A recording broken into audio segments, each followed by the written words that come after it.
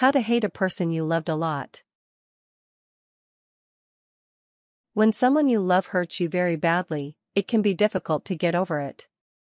It may feel like the best thing to do is turn your love into hate, but actually that will only make things harder for you, as hate isn't the opposite of love. They're both strong emotions that take up a lot of your energy. If you want to stop feeling the pain of losing someone you love, whether it be through a breakup, fight, death or something else, the best thing you can do is deal with your emotions and work on moving forward in life. Part 1: Getting rid of reminders. 1. Delete the person's contact info. If this person will no longer be part of your life, you should delete their contact information. This might help prevent you from calling, texting, or emailing them. You might remember their phone number or their email address, but removing them from your phone, computer, tablet, address book, etc. can make it at least a little bit more difficult for you to quickly contact them.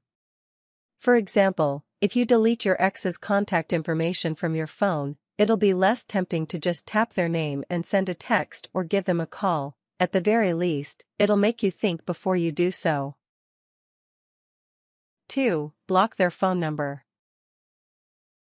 If the person still calls or texts you, if you have a smartphone, you can download an app that blocks their calls and texts so that you don't receive notifications.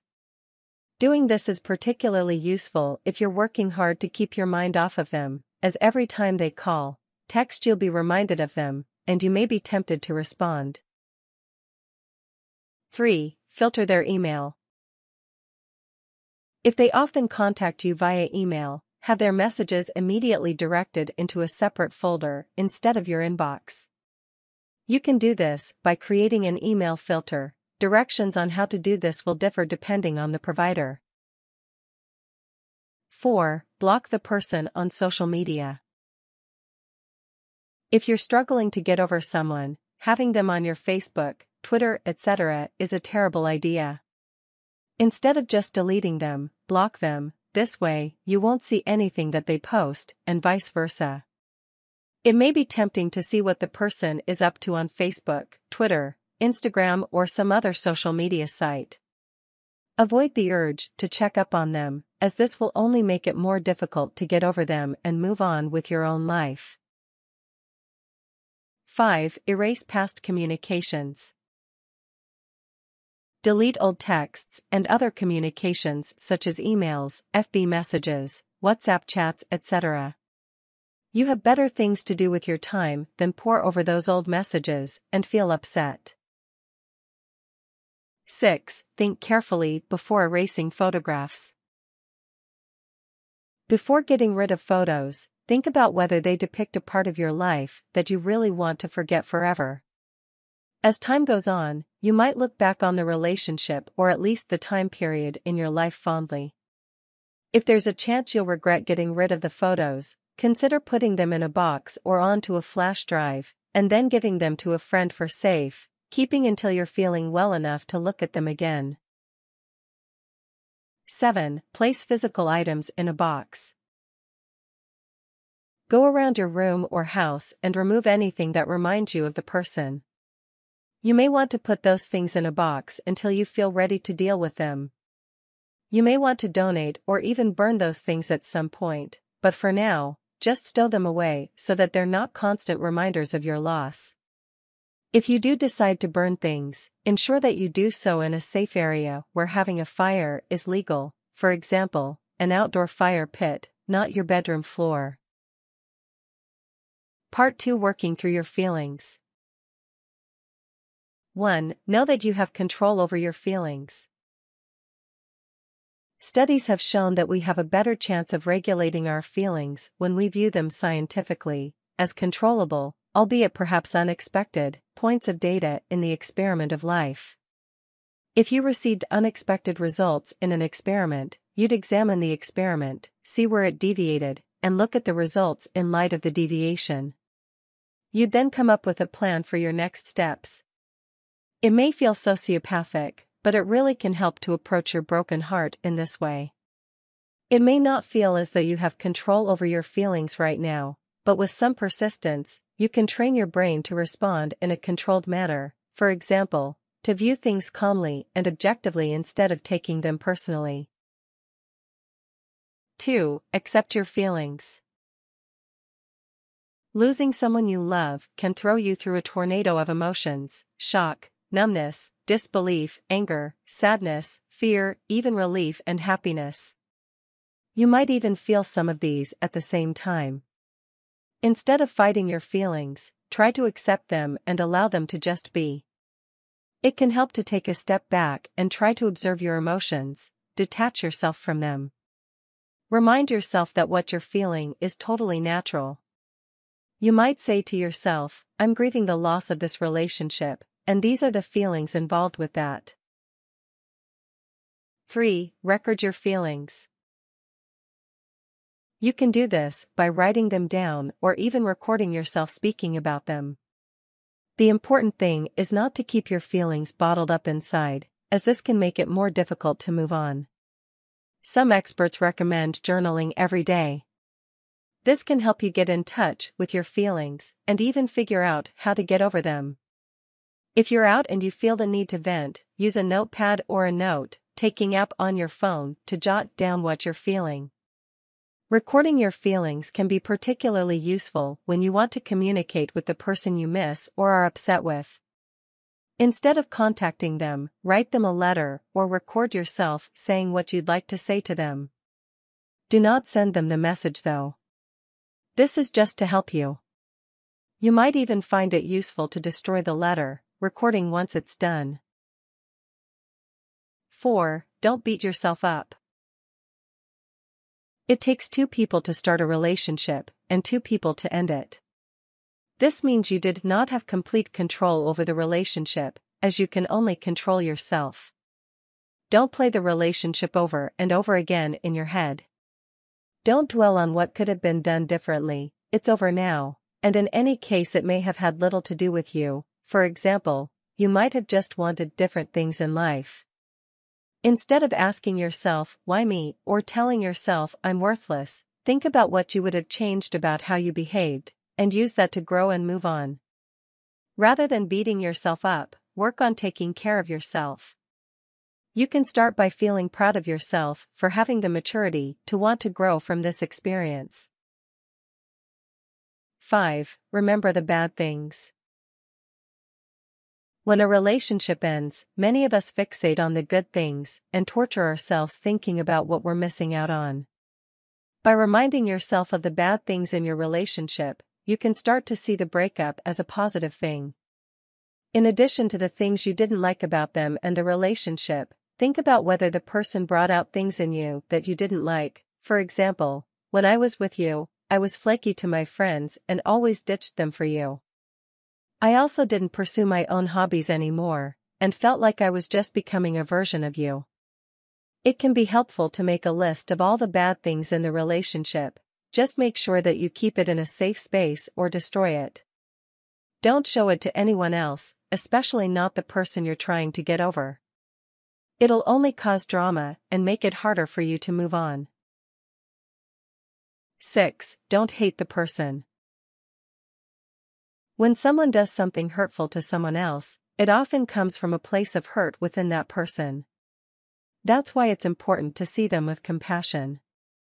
Instead of feeling hateful and angry toward them, try to feel sorry for them. They might be dealing with something on a conscious or even unconscious level that you know nothing about. 7. Talk about your feelings with people you trust. Studies have shown that people recover faster from trauma if they can talk about it. Whether it's your friends and family, or people you're close with online, reach out to people who you know will take your feelings seriously and help console you. Don't talk to people who will be dismissive of your feelings, as they will only make you feel worse. If you're really struggling with your feelings, you might even consider seeing a counselor. A good counselor will be able to give you practical advice for moving on. While it's healthy to talk about your feelings, you need to make sure that it's not all you talk about, otherwise you'll risk alienating the people closest to you. If you're worried you may be talking about it too much, ask the person you're talking to how they're feeling. A good friend will let you know what's up without getting upset at you. 8. Don't dwell. Studies have shown that while it is necessary to let your feelings out, if you dwell excessively on them, you may suffer the same negative consequences as you would if you kept your feelings bottled up. Studies have shown that focusing on yourself and not taking action to get out of your own head and lift your mood can land you in long-term depression. 9. Be patient with yourself. Healing from an ended relationship takes time. Don't expect yourself to get over it right away. You may never fully stop loving this person, but with time, the love will fade. It's likely that one day you'll look back and be able to smile at how intensely you thought you loved this person, when all they are to you now is a memory of a very different time in your life. 10. Stay positive.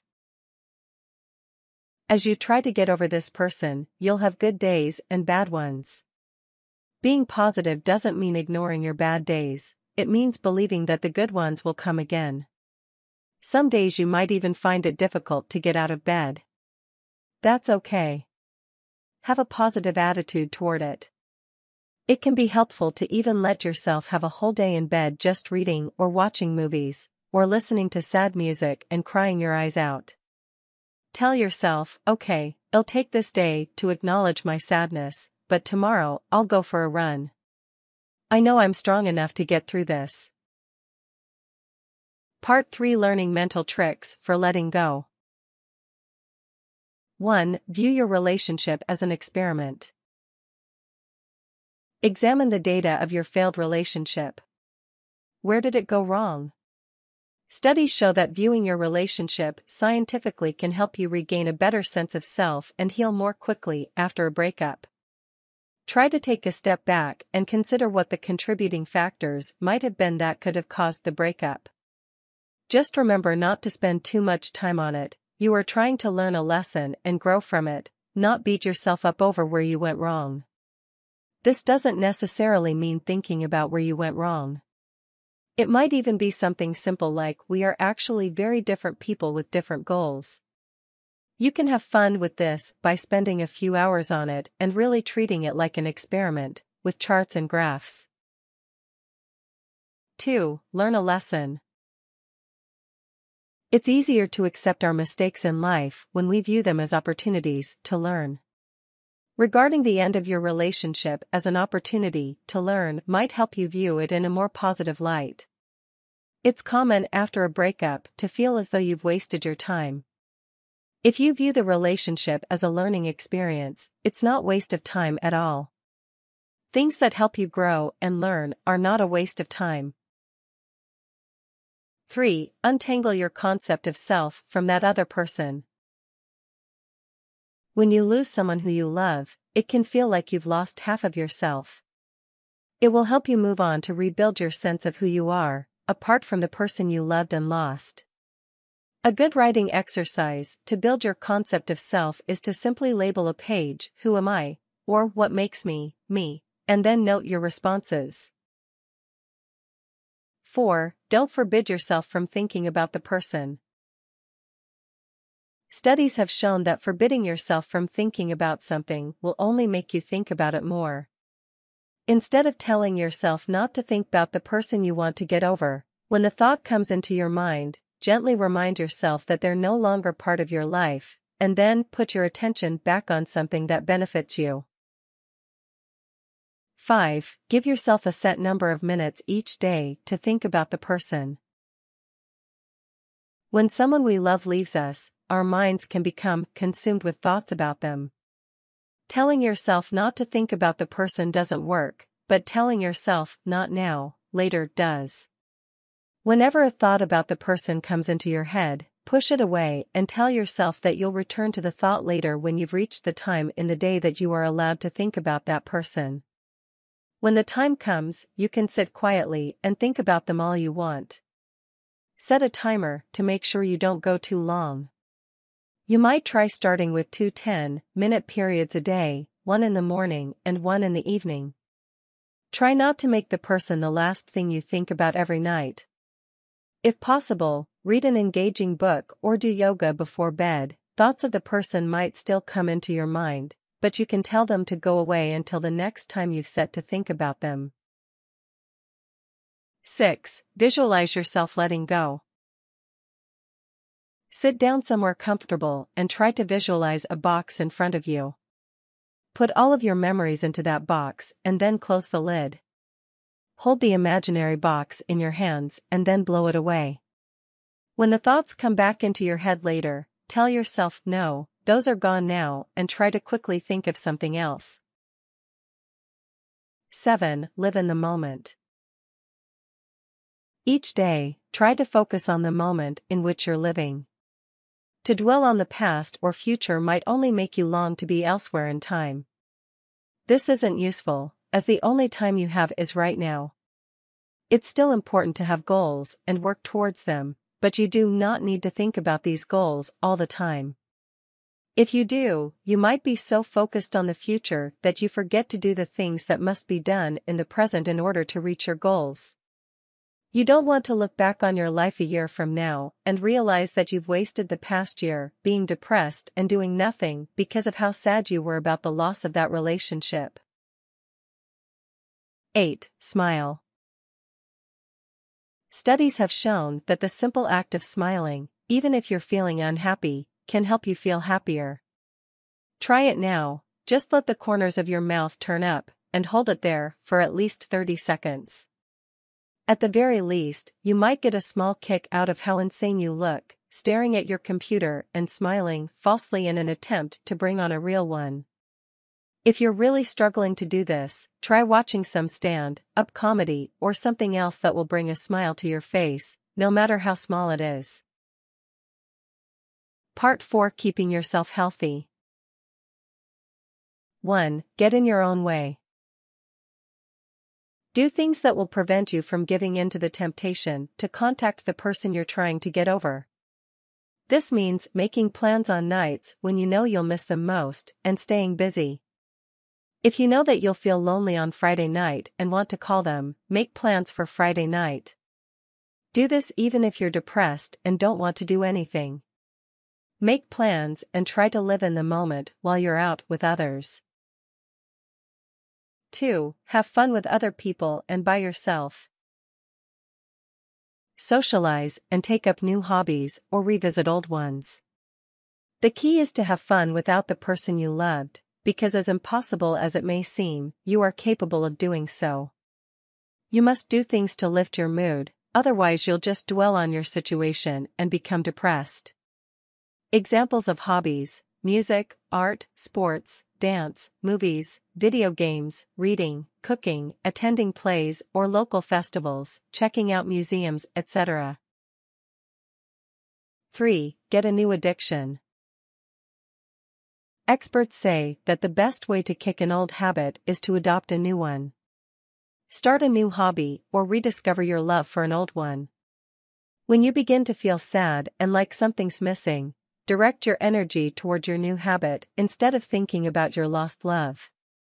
Note that this does not mean you should start seeing someone new or otherwise try to replace the person you loved with a new person. That would be an unhealthy thing to do. 4. Figure out who you are. It can be hard to move on from a relationship when you feel like part of you is missing. Rebuild your concept of who you are without that person. A good way to do this is to spend some time alone and explore your hobbies, feelings, etc. This might not be possible for the first few weeks or months. You'll know you're ready when you're not thinking of that person every single waking second of the day. 5. Take care of yourself. When you're dealing with grief, it's more important than ever to take good care of yourself, both mentally and physically. Do things that make you feel good on the inside and outside. Eat well, drink plenty of water, get enough sleep and exercise, meditate. You might even buy yourself a new outfit or get a nice haircut. Experts say that stress is the primary trigger for indulging in addictions, and this includes exes. If you're feeling overwhelmed, tired or otherwise stressed out, you'll have more difficulty resisting the temptation to connect with the person you're trying to get over. Studies show that nurturing the parts of yourself that you neglected during a relationship can help you move on. 6. Avoid unhealthy coping mechanisms. Think about what unhealthy behaviors you turn to when you're feeling upset or stressed, and try to avoid these.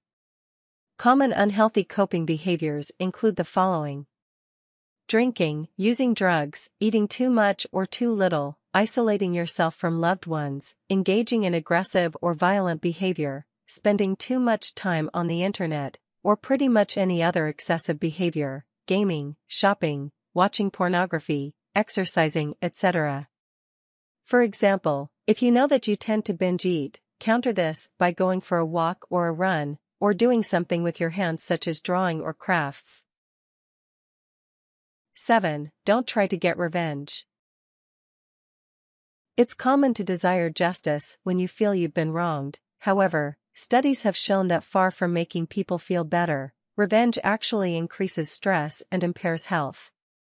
Some studies have shown that taking revenge can actually force you to play the situation over and over again in your head, whereas not getting revenge helps make the situation seem less significant, making it easier to forget. 8. Know your worth. You are not a worthless person. That person you loved did not throw you away, things just didn't work out. It's not being conceited to know that you're a worthy person, that is, as long as you don't think you're more worthy than others. If you struggle to see your worth, sit down and write a list of things you like about yourself. It might only be one thing the first day, and even that might be a struggle, but if you do it every day, maybe within a week you'll be able to come up with 5 good things about yourself. Maybe after a few months you'll be able to fill a page. Part 5. Moving forward.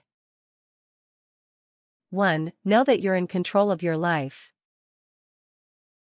You are responsible for your own happiness and your own life choices. No one else is. If you don't do things to lift your mood and change your life, you will stay sad and could even enter a depression. If you've been hurt by someone, don't let them hurt you any more than they already have by sinking into a depression that may stall your life. 2. Set goals. Having meaningful goals to work toward will give you a compelling reason to stop dwelling on the person you lost and start working to make your life better. For example, if you're about to go from high school to college, challenge yourself to get the best marks possible and to get into a college program that you will love.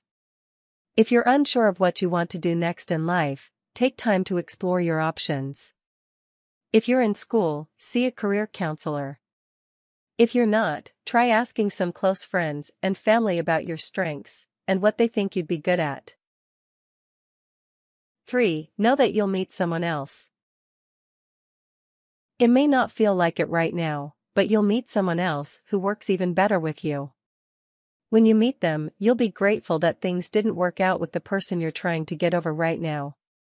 The more you grow, the more you know what works, and this will help you find someone who better suits you. 4. Know when you're ready to start a new relationship. There is no set time for how long it takes to get over someone. It varies by person and relationship. Some people may only need a couple of months, while others will need years. If you're still thinking about your ex regularly, you will not be able to devote the necessary attention to a healthy new relationship. It's important to feel confident in yourself before starting a new relationship. If you're scared to be alone, this is not the time to start something new. Tips. If you're really struggling to find strength, try aligning yourself with a role model, for example, a celebrity you admire who overcame personal struggles, or even a character in a book or film whose strength you admire. Avoid the temptation to try to replace your old relationship with a new one right away. It's important to give yourself time to feel your emotions, think about them, learn from them, and even grieve the loss of your relationship. It's also not fair to the new person if you're still hung up on someone else. Reading can be a great escape from reality, and might even teach you things or inspire you to write your own stories. Becoming part of someone else's story, their hopes and sorrows, can help you escape your own problems, and might even shed light on them. Traveling is a great way to get over the person you used to love. The distance can make you feel more free, and although it can be lonely, you'll get through it and feel more confident in yourself for having done something in a new place all on your own.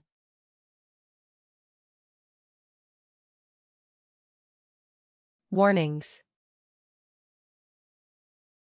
If you feel like life isn't worth living, or you feel that if you can't have that person, no one can, you need to seek medical attention. It is devastating to lose someone you love, but people are able to move on and grow from even the hardest experiences. Don't end your life or anyone else's. If you believe that you may be depressed, consider seeing a doctor or a counselor. Being sad is normal, but weeks or months of being unable to get out of bed is not healthy, and you should seek help.